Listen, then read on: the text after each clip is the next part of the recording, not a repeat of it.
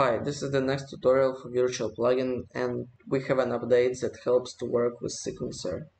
And we have my level sequencer created before. Just open it and you can see it right here. Just drag and drop it to the scene, go to my actor, a phone, sequencer, and pick your level sequence actor.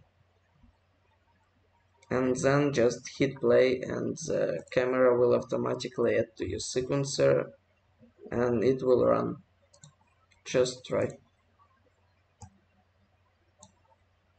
Record button.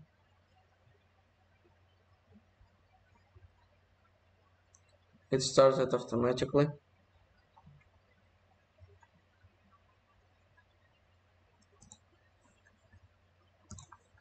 Everything works fine.